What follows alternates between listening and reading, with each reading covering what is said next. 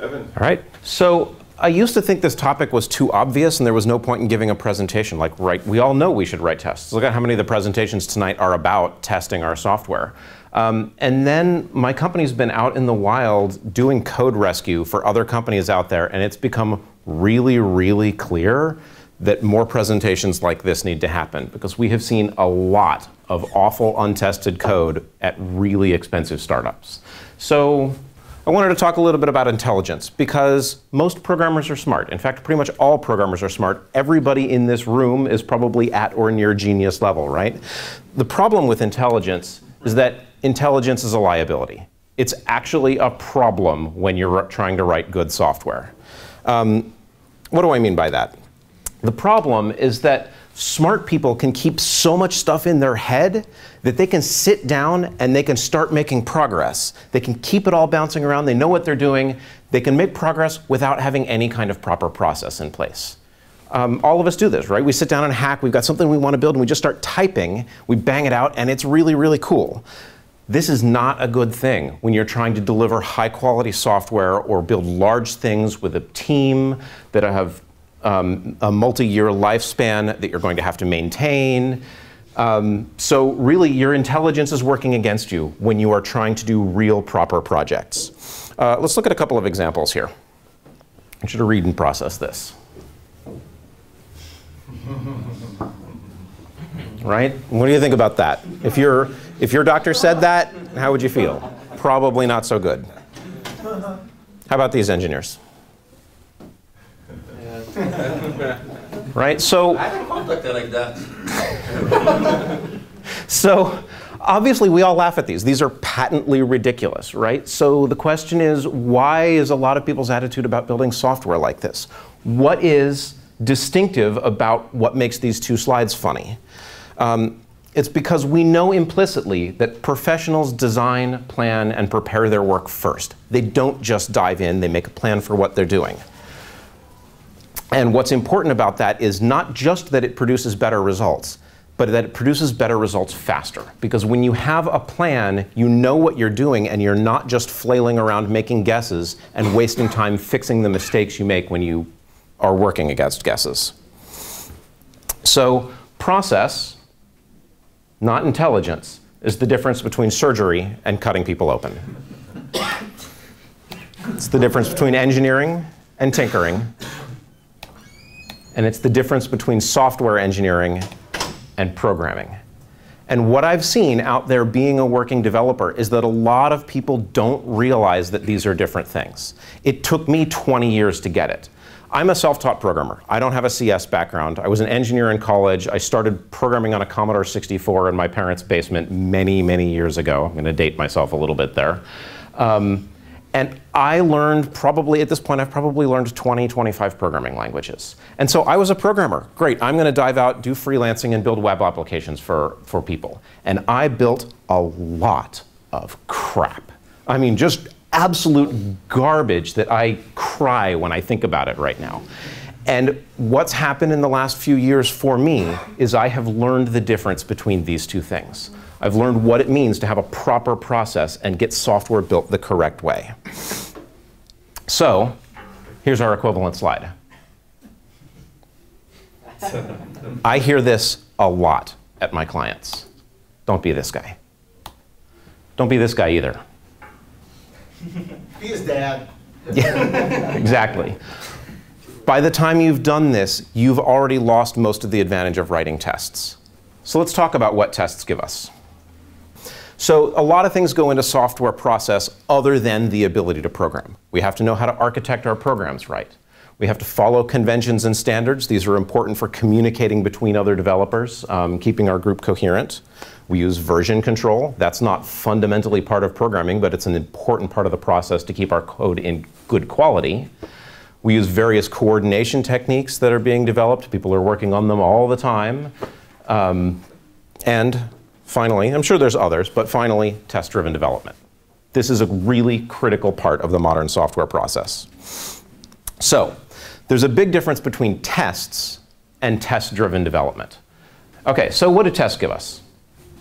We document our code by writing our tests. That's a good thing. Better than 20 years ago where we would have just written comments and nothing else. Tests are at least, they're a more valid living form of documentation of our code. Obviously, they help us catch future errors, right? If I test my code now, then when my teammate breaks it, we know, and we save a lot of time rather than deploying broken stuff. We get long-term time savings because we catch errors before we deploy broken stuff to our production server. These are all useful, but this is just a tool. Tests themselves are not a process. The process of doing tests properly has a whole lot more advantages than these. So, let's talk about what we mean by test-driven development. In its simplest form, it basically comes down to, first we decide what the code we're going to do is going to do. Then we write a test that will pass when the code does its thing. We run the test first to prove that the code fails, or prove that the test fails. Then and only then do we write the code, and then we run the test again to see it pass. Lather, rinse, repeat. Do this for every couple of lines of your code, every method, everything that you're building.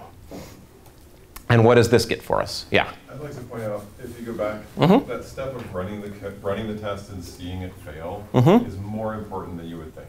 Yes. A lot of times you can write a test, I've done it myself, that will never fail. Go in, write your code, see it pass, and you're happy, right? Always, always see the test fail. Right. A common one I've done probably a dozen times before I started doing this as gospel. I'm writing a Rails application, I've got a controller thing. When I do this, I write the code, and then I do, when I send this thing to the controller, params something in the hash should be blank. Okay, that's great, right? I want to prove that this doesn't get sent. Okay, but I misspell the key that I put in the params hash, which means it returns nil, which is blank. Doesn't matter what I sent to the code, I've just written a test that can't fail. So always write the test first, see that it fails. If you have to backtest, and there are situations where the code is there and you have to backtest, write the test, break the code, show that the test fails, re-enable the code, show that it passes. This, Alf is absolutely right. Making sure that the test can fail is incredibly important. All right, so what do we get from test-driven development? We are doing a design and a plan before we write our code. We are documenting our design before we build it. We are proving that our code implements that design, and we are encouraging design of testable code. And I highlighted this in blue because this is the most important bullet point here on, fourth bullet point of slide 15 is the most important thesis of my presentation. All of these things above are what's making us engineers as opposed to hackers, right? These are our blueprints. The aerospace engineer makes a blueprint of a plane before she builds the plane. Same with the civil engineer. The surgeon lays out a surgical plan before he cuts into the patient. That's what we're doing here. In software in particular, building that plan gives us better results. So testable code remarkably looks a lot like good code. When you write the code first, and I see this all the time in my clients' work, we pull up stuff that they haven't tested, and we've got methods that are 700 lines long with 5 or 6 or 500 or 600 if statements in them. And you go to write tests for it, and you can't because there's just too much crap in there. Sometimes you'll even see short methods, 4 lines long. Oh, it's a really simple method. You go to write tests for it, and you realize the test file is going to be 800 lines long to cover all the possible cases of all the conditions that are in there. That tells you that code is too complicated. If you write the test first, you can't write the code that's too complicated because you've made a declarative statement with the test. This is the thing and the one thing that this code will do. Now when you go back to write it, it's going to be a nice, short, simple method that does one thing and does it properly, is easy to understand and easy to maintain. So testable code is modular, forces us to break things down so that we can test them. Decoupled design, if our objects or our methods or anything else are too tightly interwoven, we can't test the two parts independently. So if we write the tests, we have to modularize our code. Our methods have limited scope. They're not trying to do too much in one place. And lots of other things. Why don't we open it up for a second? Anybody else want to toss out some examples? Alf? I know you're as much a proponent of tests as I am.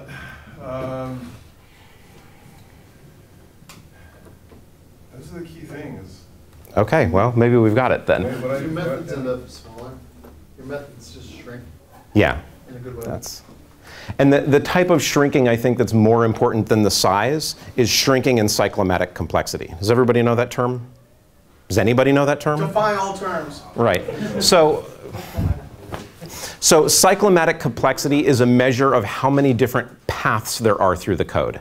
Essentially, every conditional you add to your code gives you another route through the code and effectively gives you another test you have to write for that method. So if you have 20 if statements in your code, there's going to be, well, actually like 20 factorial different paths through the code. That means the cyclomatic complexity of your code is too high. There's a strict definition of, and I think it is exactly the number of conditionals or the number of conditionals plus 1, but I'm not 100% sure on that. Something like that. Something like that. So that actually matters more than length in terms of measuring how complicated your code is, but in any case, that's really what we want to limit. I think the key thing that I always find is that it makes my code modular and in a good way. Mm-hmm. I'm writing my tests, I'm organizing my tests around particular types of functionality, and then I end up writing modules that match that functionality. Right. Whereas, like you said, you're never going to write a 700-line method that way because your tests are going to be so ridiculously complicated in order to support a 700-line method that Right. you'll never do it. And you can use that as a metric. As you're writing the test, if the test that you're trying to set up is too complicated, that's a code smell before you've even written the code. That says you're thinking about this in a way that is going to result in poorly designed software. Try and find another way that lets you break this into more elementary modular sections. I think it makes your code simple because you want to write a simple test so that you can get to writing the code. Right. Exactly. The other thing too, that red, green, refactor, right? Red, you wrote a test that doesn't pass. Green, you wrote some code that makes it pass. That's not when you go away. That's when you actually refactor it. Your tests should not require changes if you are refactoring. Right. Absolutely. And I'm going to mention refactoring a little bit later on in another context. Okay, so the result, and this is what is hard to see, is that you actually end up coding faster. And I don't mean just the fact that our code is better means we save time in the long term. I mean, when you're sitting down and doing it properly, you will get it done faster now. Not weeks later, not time saved for the team. You will get the job done faster today. You will get that feature out the door sooner because your thinking was organized and you'll spend less time flailing. It doesn't always feel that way because processes feel tedious. They do. They feel like extra work. But good processes are there because they make us better developers. I have one caveat to that statement, Mm-hmm. which is the first time you do this, it will take you a little bit longer. Man, I love you, Al.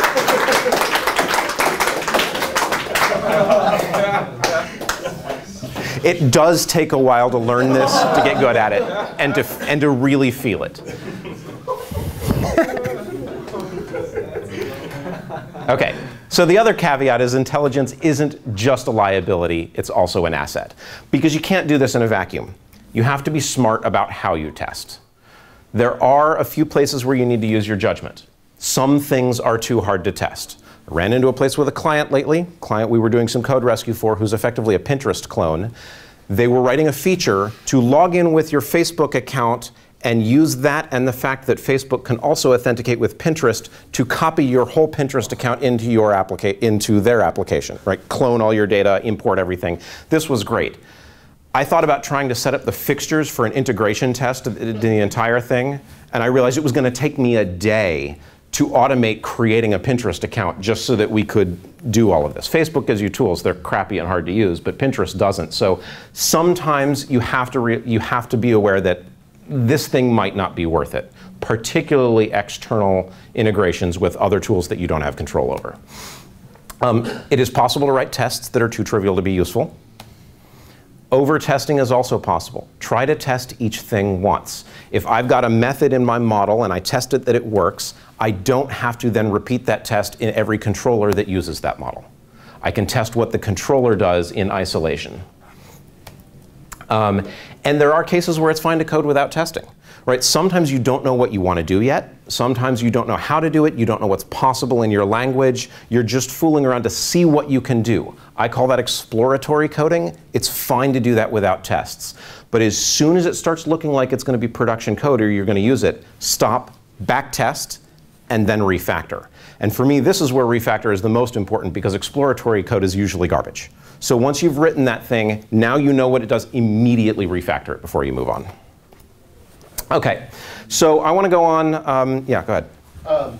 Just to riff on that for a second, Dan North, who is one of the creators of behavior-driven development, actually calls it spike and stabilize. So it's a practice that's been quite well accepted by even the guys who write the books. So I believe that. Amen. Oh, and yeah, behavior-driven development from my point of view is an equivalent term. Right? It's what people who write RSpec tests call it as opposed to people who write test unit. I don't care which frameworks you use. There are holy wars about all the frameworks. I care that you have one, you get good at it, and you use it. I think they're all equivalent and you can do the right kind of work in any of them. I have two questions. The first one is do you have examples of, what's the example of the people who did the best? Like, is there a code in GitHub of the best example of just the right amount of testing? No, I don't off the top of my head know one that's exact. But actually, Alf, how much time do I have? Sorry. OK, because I do have, I do want to walk you through 15 minutes. I have 15 minutes left? Yeah, you're 17 minutes in right now. Oh, right on. OK, so I have an example with me that I wanted to share with you all, because this was a case that I went through recently where I was writing a web application that I knew was going to be less than 10 lines of code. Right? It was a little gift for my girlfriend. It was going to be quick and easy. And so I was going to do this one without tests because it was so short I didn't need them. And this one, more than anything, is the one that taught me my lesson about what a big mistake that was. Tell your girlfriend that the app you're writing for her doesn't include tests like you normally do for other people. Right, right. Yeah, that would be bad. Hers has extra tests. Hold on 1 second. What, Giles? If you really want to learn how to get good at tests and you're looking for like canonical examples, it's destroyallsoftware.com. I'm in. Yeah. That's a good resource. It's like, what, $9 a month, and he is obsessed with testing. Plus he's got a great voice. It's like a podcast? It's video podcasts, yeah. Yeah, it's a subscription. OK, so my girlfriend plays a lot of these word games. Text twist, every word crossings, words with friends. She's obsessed with all of these. And particularly in the ones where you've got levels, where you have to get all the words before you go to the next level, she gets really frustrated when she's on level 14 and there's one word missing, and she doesn't want to go back to the baby words in level 1. So she'd rather cheat and solve that one word and keep playing with interesting words. So I wanted to create this little application with her where you can type in, oh yeah, so I know that I have 2 spaces, and then CT, and 2 more spaces, and I've got a few letters like that. What words are going to fill that space? Which is an obvious, straightforward little, let's get rid of the apostrophe there. So doctor is the one that fits with those. So it's an obvious, straightforward little task. Load up a dictionary, take these 2 patterns, permute the latter one into all combinations in the first one, search the dictionary for it, right? I mean, almost couldn't be simpler. I'm going to do it on an airplane. I don't have internet. I should have this thing done in half an hour, right? I mean, easy. Right? I mean, Ruby gives us a method called permute, right? How hard can this be? All right, well, I was in for a lesson. CS1 homework assignment. Yeah, pretty much. OK, so, wow, that's actually bigger than I need it. That's not helping. Maybe I'll turn off full screen, see if that helps. If we do better then.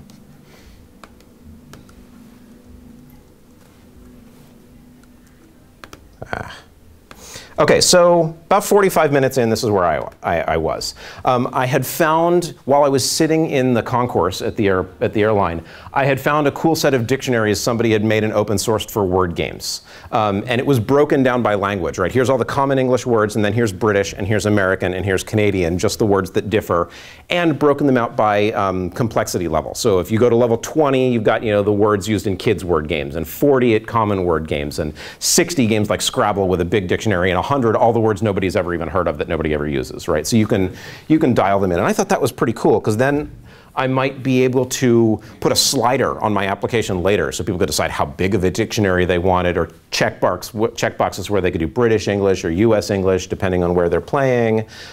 This is what the directory of those dictionaries looks like, right? So I thought that's pretty cool.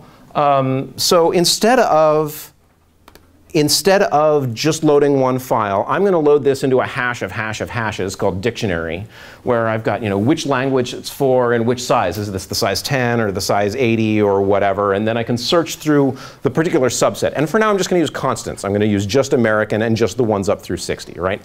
Can anybody tell what I've already done here? I've already changed the design from what I did when I introduced the project, right? I'm already planning for future things as I'm hacking away. Now I've got this nice big data structure of dictionary, which is a hash of hashes of words, and this little thing to read it in. And this worked. I loaded this up. But I'm already changing what I'm doing without a set design. I'm hacking. I'm tinkering. I'm not doing engineering anymore. So then, let's look down at the actual. This is a little Sinatra application. So in my solve request method here, I take out the two patterns. I add this little G sub so that you can use spaces or underscores, little options there. And then I had done this map of the permutation and insert them into where the underscores are. So permute the letters you've got and insert them in there. And this was 45 minutes in, and I was just printing out the possible permutations, not actually searching the dictionary. And then my little output here that shows you the results. So all that's left is 1 or 2 lines, right, to search my combination of dictionaries, given which subset of the dictionaries I want for those permutations. And an hour and a half later, I wasn't done. Because I could not, for the life of me, pull things out of this data structure to get the results that I wanted. I was, this subset of dictionaries with merge and these keys and using Ruby enumerable, and they were always nil. And then I tried running Ruby debug to see what was going on, and I couldn't get debug to work on the airplane because I was in Ruby 1.9 and I didn't have debug 1.9 on the end. And so then I'm trying to use P commands. You can see where I'm using a few of them in here, right? I'm trying to dump output from this, but it's a hash of hashes, and it's getting these huge streams of stuff all over my monitor. I'm scrolling back through, and I'm like, you know what? This is crazy. I need to modularize that. I need to test it. And I wasted an hour and a half trying to get anything out of that hash. It's simple. I should have been able to, but I couldn't. So let's step through my version control history here. Oh, wait. No, I've got the keys in here. OK, so we're going to do this the right way. The first thing we're going to do, load them all, is we're going to define 2 objects. One is called the library, and one is called a dictionary. Make sure I've got the current versions loaded. OK, so a dictionary loads 1 file. I confirm that it has the right number of words. I confirm that it has the right language. So a dictionary is going to know how many words it has. It's going to know what language it has. It's going to know its complexity level. I'm going to be able to ask those easily. And that's all it is. It's 1 file represented as an object. So I write that. And the code for dictionary looks really, that's a later version. There we go. So it's really pretty simple. For the moment, I put a constant in there so I don't load the really complicated ones. And all it does is load the file, read the lines, save them, and initialize my 3 accessors, language, level, and words. OK, straightforward, simple. But now I know that it works. I wrote the tests first. Then I wrote the class. This simple little thing does exactly what I expect it to. I do the same thing for library, which is going to be my collection of dictionaries. And all it's going to do, effectively, is have an array of dictionaries. So I have a new library. And all I care about when I've instantiated the library is that it has a bunch of things, and that each one is a dictionary. I don't really need to know anything else about it. I could be doing more thorough testing, but here I wanted to do enough to get this stupid little application working. OK, so then we step forward, and I start doing a little more TDD. One tiny little bit at a time. So, dictionary. Now I've added one method down here. It's got a method called include. It'll tell me whether or not that word's in the dictionary. Great, that's solved. This is going to be useful later. Dictionary itself now has a really straightforward method. All right, now we're going to be able to tell our library which languages we want.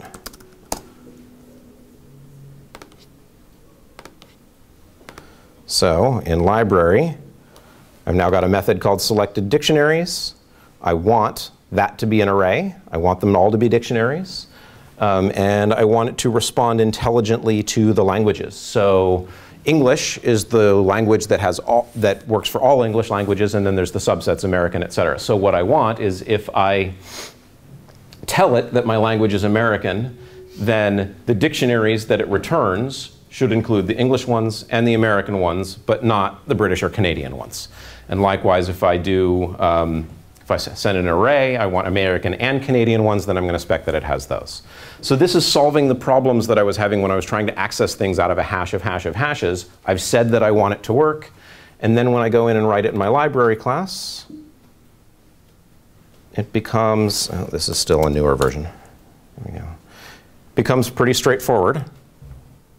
Languages is English plus whatever ones I've passed in. And then I can return that array. So long story short, I work through the entire application this way, one at a time. And pretty soon, I've refactored it all. Well, it's not refactored because it wasn't working before. But now I've built it and it's working. And now at the top of my application, all I have is this one line. Libraries is solve library new. Done. And then the thing that I spent an hour and a half trying to write before just becomes this. Take my permutations, which I already knew was working, and then I check if my library matches that word. This entire process took me 35 minutes. I had spent an hour and a half trying to get this working without the tests beforehand. And then I went back and started refactoring everything else, because now that I had that nice and modularized, I thought, oh, that's cool. And so I worked through and I modularized the permuter, and I modularized the parameters handler, because I realized, I was doing that subbing in underscores for spaces. And then I realized in order to keep the performance working, I needed to make sure users didn't send in a pattern that had more than like 15 letters, because otherwise the permutation list was so long that it was destroying my machine. So I broke these things out and gave them their own functions, tested them all first, wrote them, and at the end, the entire application looked like, get the right one here, because I changed the name at that point. There we go. So now the whole thing is about half the length. I make a parameters handler, I make a permuter, I make the list of permutations, I see if the library matches the words. This is very readable, and the whole thing got collapsed to about 4 lines. Each of those things is in their own clean module. I know what they do. I mean, this is kind of a trivial example, right? We're all writing code that's a lot more complicated.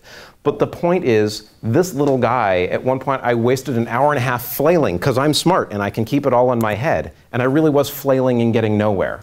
And then I start this, and in less time than that, I have a much more functional application. At one point, I had a perfect little refactor of matches word, because matches word was pretty slow, right? It was just doing an array contains in Ruby, so it's searching the entire array. Conveniently, these dictionaries were alphabetized, so I could use a binary search, which I didn't even have to write because there was a gem that did binary search on array, assuming they were alphabetized.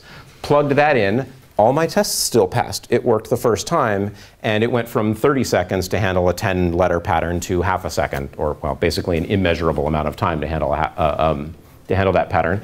And because I had tests, I could plug in that different gem and throw in that technique and prove that everything still worked. So yeah, get used to it. Spend time learning this process, because it will make you faster. You will get your job done sooner, and you'll have better code to boot, and your clients will be happier. In this case, your girlfriend.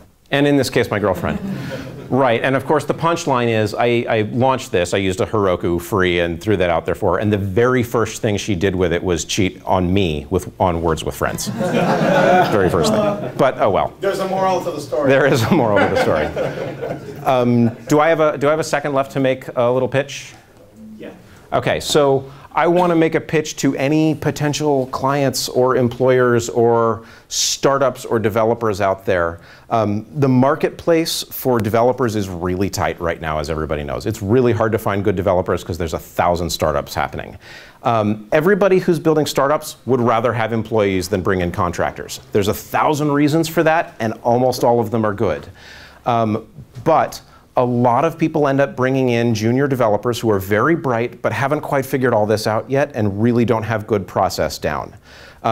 There's nothing fundamentally wrong with that, but it often means that a lot of people end up bringing us in after 8 months to kind of clean things up. And there's a mountain of technical debt that they're sitting on at that point. I want everybody to learn this to help me make less money.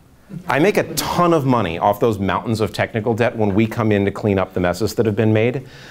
Bring us in sooner than that. Help us start off your project with good process, good version control, test-driven development, train your junior engineers. You'll get running much faster. You won't have to pay us for as long as if you wait 6 months until things are a mess. And in the end, you'll have better results. And we'll only have to work for you for 2 or 3 weeks, as opposed to the 4 months we might have to when we're coming in later. Because we have been doing mostly code rescue for the last 2 years, and we've seen a lot of stuff that I didn't want to see. It's why I felt this presentation needed to be made, because remarkable number of people out there are programmers but have not yet become software developers. So let's all try and become software developers and make the whole industry work a little cleaner and a little better. Thank you.